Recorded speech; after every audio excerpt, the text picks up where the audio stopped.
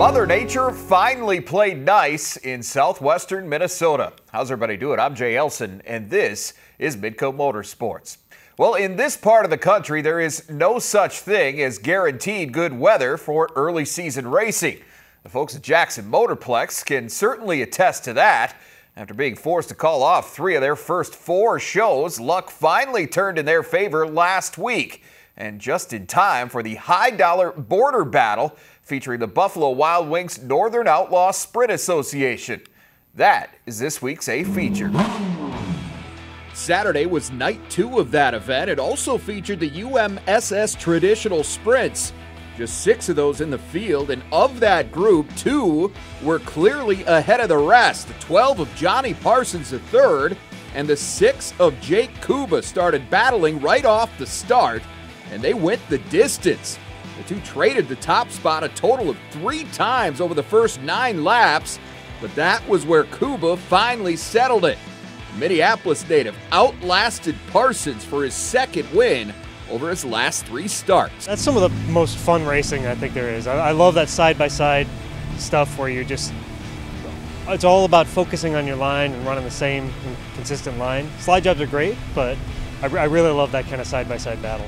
On to the main event now. 24 410s vying for the night's $5,000 top prize.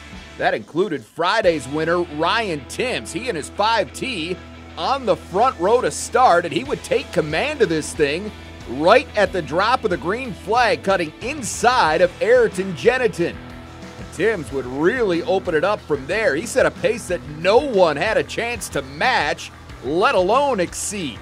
His last test would be lap traffic, and that wouldn't pose much of a problem either. Ryan Timms absolutely obliterated the field, completing the border battle sweep at Jackson by nearly 6 seconds over Matt Jewell and Jeniton. It was a lot more hooked up tonight than it was last night, so you really wanted to start up front, and luckily we got to 2, and I got a really good initial start, got under Jeniton for the lead, and then just led all the laps from there. Well, following that incredible 2-day run in Jackson, Timms would attempt to complete an improbable trifecta Sunday in South Dakota. We'll let you know how he fared at Huset after this. You're watching Midco Motorsports, presented by My Place Hotels.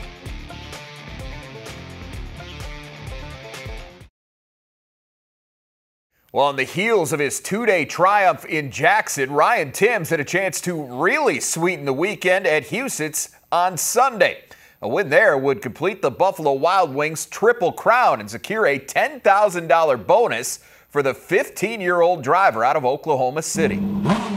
Lots to think about for that young man as he and the 410s waited for their chance to take the track. Scary moment when they did for one of Tim's competitors. Jack Dover, a nasty tumble in his heat race. Fortunately, though, the driver of the 81 walked away unscathed. Fast forward to the 305 sprint feature. Tim Rusted showing the way to start with Brandon Bozema giving chase. But just as he manages to overtake the F5, Nick Barger rolls in turn 3. Barger, too, was okay. Bozema back to 3rd for the restart, but he clearly had no plans to stay there. The Rock Rapids, Iowa native blows by Rusted on the outside, and he would not look back. Bozema becomes the 2nd driver in the Race Saver class to reach 2 wins at Huset's on the season. Big trouble again in the late model street stocks. Brandon Ferguson leading when Aaron Foote does a full roll in turn 3. Foote was fine, but the 1X, not so much. When they got back to racing, 5th-row starter Zach Olivier went to work, settled into that inside groove, and rode it past Ferguson for the lead. Meanwhile, Colby Clausen, who started right next to Olivier, was mounting a valiant charge of his own. Clausen was looking for a 2nd straight win in Brandon, but he'd come up just short. Olivier hangs on for the Father's Day victory. Extra heavy traffic for the 410 sprints, 27 of them on the grid for the 25-lap feature. Timms would have work to do from the 9 spot, but he would slowly make his way up the ladder, and by lap 16, he had the leader in his sights. Ayrton Jeniton gets held up behind a back marker, and that would open the door for Timms. He get a little scared late when a couple of cars made contact in front of him, but other than that, it was smooth sailing for the 5T.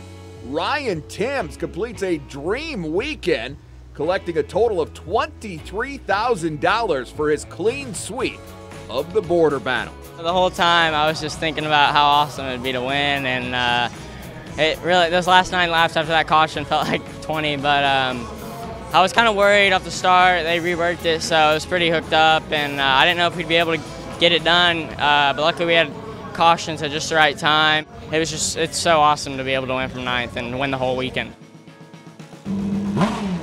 Well, go to a racetrack anywhere and you will likely hear all kinds of stories about racers helping racers.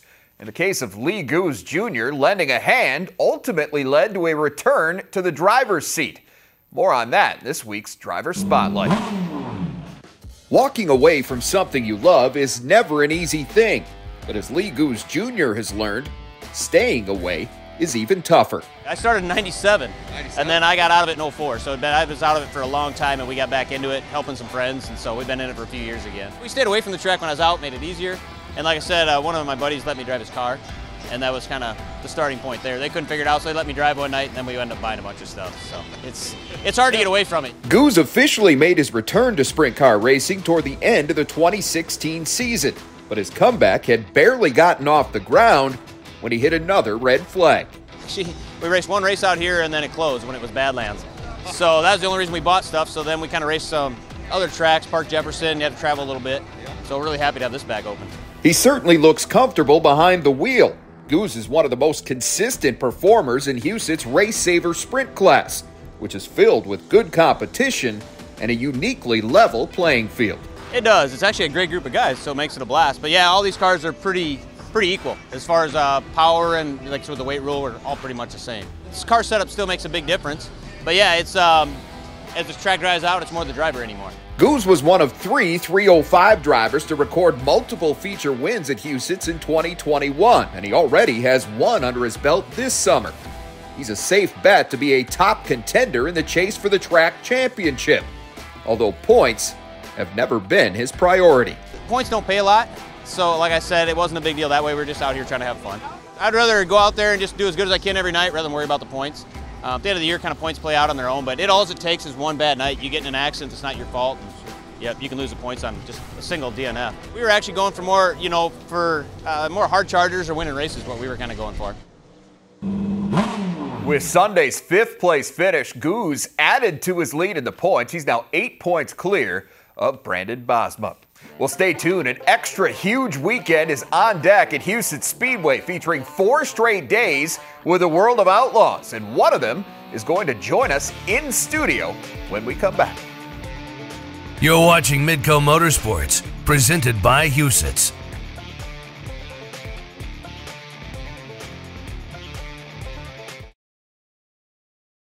Well, the highlight of Huset Speedway's summer schedule set for this weekend, 4 straight days with the World of Outlaws NOS Energy Drink Sprint Car Series. And for more on that, we bring in the driver of the Shark Racing 1S machine, Logan Schuchart, for a very special edition of Inside Track presented by My Place Hotels. And Logan, the weather kind of spoiled your first trip to Huset's this season back on Memorial Day weekend, but it also kind of set up a unique and special return for you guys this weekend. It's not very often you get a chance to park in one spot for 4 straight days, so that's got to be kind of fun. No, it's nice. We're looking forward to it.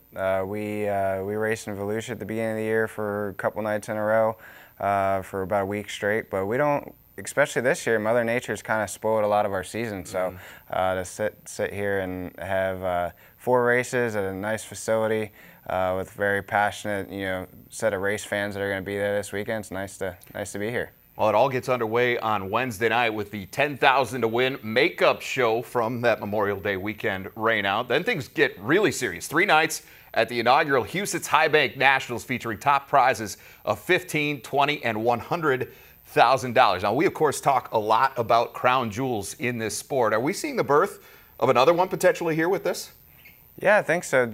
Todd Quiring and his team have done a fantastic job with Huset's and Jackson, and making bigger races. We were fortunate enough to win at Jackson, and I'm hoping to add Huset's to it. So we got 4 chances of that, the big one being Saturday, so I'm hoping we can get on that list. Hey, you got to be running right by Saturday, right? That's certainly what everybody's aiming for, but let's talk about where things are at for you and this Shark Racing team. We featured you guys a few years ago here on Midco Motorsports, and you were still kind of just getting this thing off the ground, but things have really taken off for you guys since then. You spent time at the top of the standings in each of the last 2 seasons, finished in the top 5 in each of the last 3. Your teammate Jacob Allen has already set a career high for wins here in 2022. So as you look at it, from the broadest perspective possible, what are some of the key components, or what have they been to this steady progress you guys have shown? Well, there's a lot of people behind the scenes that you don't always even see at the racetrack.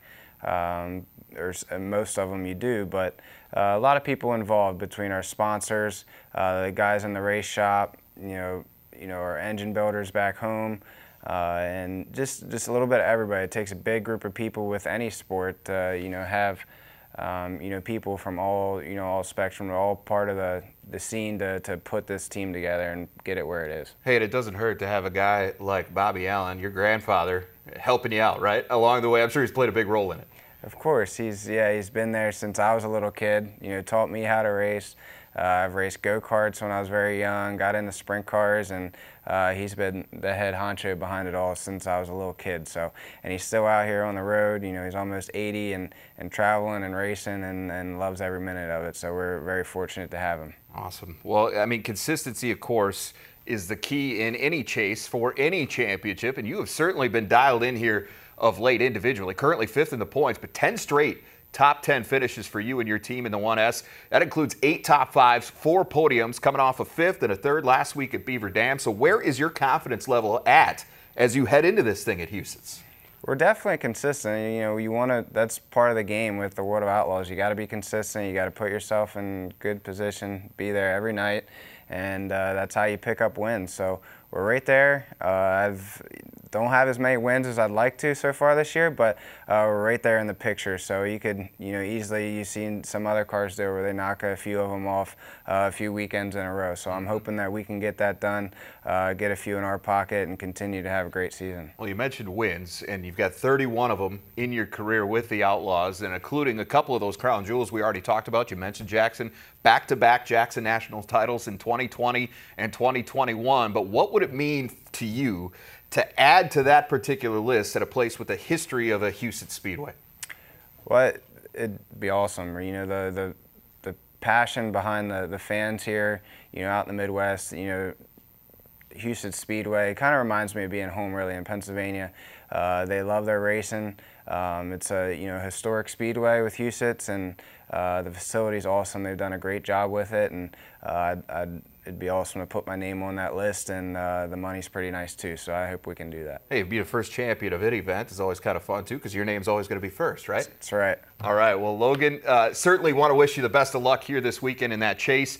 Thanks so much for taking a little time with us here on Midco Motorsports. Yeah, thanks for having me. All right, well, stay tuned. We are certainly going to have cameras at Huset's this weekend, but we're also going to be doing it live in Grand Forks. We'll preview our 2 live events at River Cities Speedway when Midco Motorsports rolls on. You're watching Midco Motorsports, presented by My Place Hotels.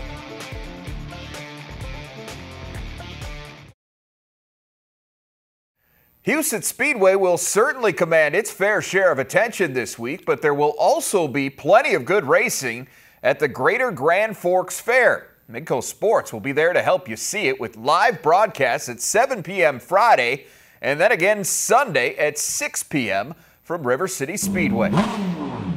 Grand Forks Fair has kind of went to wheeled events to where if they cancel, it doesn't really cost them anything versus an outdoor concert. If the outdoor concert cancels, it costs them money. So yeah, so they brought the wheeled events in, and Midco Sports graciously offered up to want to do the events. And anytime you're on a platform with UND football and UND hockey, I can only imagine it's a great deal for River Cities Speedway. You reach out to a viewer, way more than we can get to for nothing, that might think the same thing as when we go to Grand Forks in the summer or something, that, hey, let's go check out the races on a Friday night. Several of the classes you'll see on those 2 nights were also involved in last week's show at RCS, including the Minn-Kota Lightning Sprints. And if there's an early favorite in that one, it would have to be Kelsey Peterson. It took the East Grand Forks native a little time to reel in Warren, Minnesota's Weston Olson, but she would get the job done thanks in part to a late restart. 2 to go when Peterson rockets from 3rd to 1st at the drop of the green flag, and she would hang on over the final 6 corners to collect another win at her hometown track. Speaking of favorites, Lance Schill is certainly that in the Midwest Modifieds. A full field of 24 on hand for the special Rebel Tour event, with Jason Grimes and Austin Hunter leading the pack early on.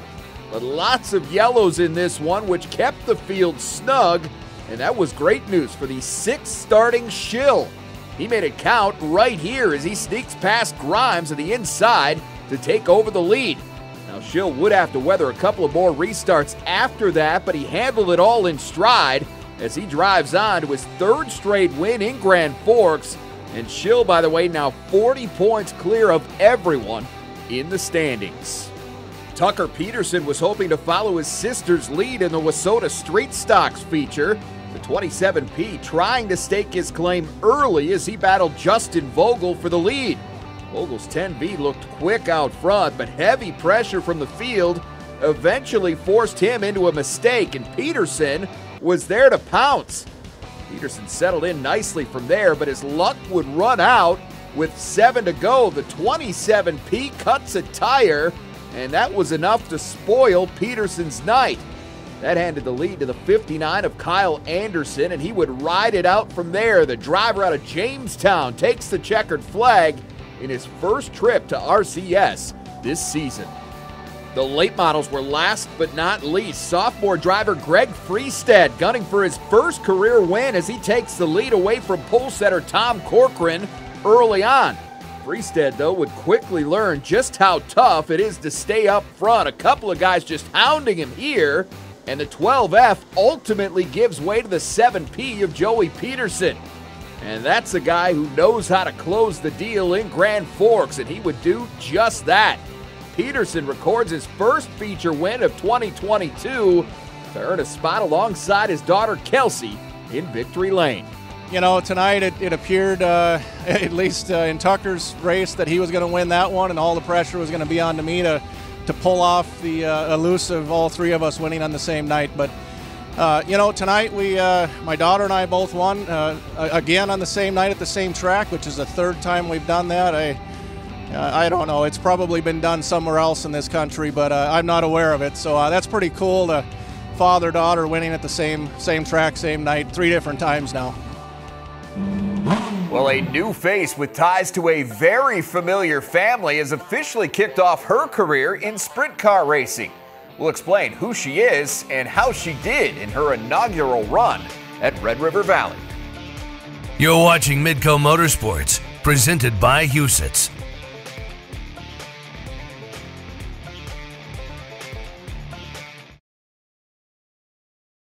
The Schatz family is already synonymous with racing in the state of North Dakota, but a new generation is ready to add to the legacy. Friday, Donnie's niece, Amelia Eisenschenk, took her first official crack at sprint car racing as she climbed behind the wheel of her IMCA Race Saver at Red River Valley Speedway. No better place to start than her hometown track, and after climbing 3 spots in her heat race, Eisenschenk started 6th for the feature. Andy Pake of Felton, Minnesota had the pole, and he would keep his 64 car up front for the first 6 laps. But that's where Ty Hanton took over. The defending track champ slides by on the bottom and goes on to grab his first win of the season in West Fargo. Eisenschenk finished 7th. The big draw of the night was the annual Kingpin Clash featuring the IMCA stock cars. Nevada native Colin Hibdon pacing the field early on, but his night took a turn with 9 to go. Hibdon drives right into Rick Schultz in the restart, creating quite a mess in turn 1. Hibdon got the worst of it though, and he was done for the night.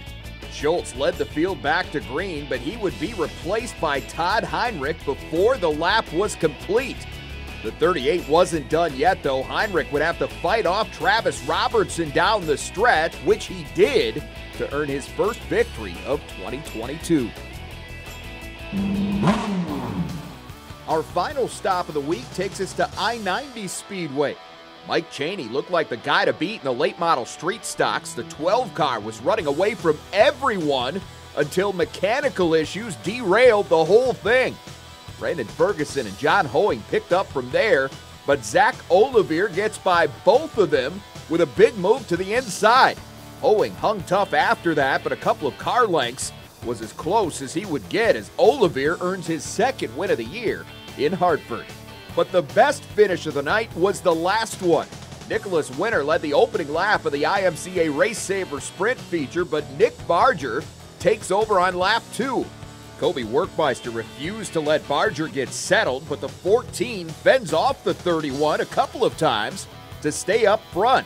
But as it turned out, the guy he really needed to look out for was his brother, Nate Barger, with a massive slide job to try and steal it late in the 98. But Nick counters quickly and holds on to get the win by just under 0.2 of a second. All right, well, that is going to do it for us for this week. For our producer, Levi Vanderwady, I'm Jay Elson. Enjoy the races, everyone. We'll see you back here next Wednesday night for another episode of Midco Motorsports.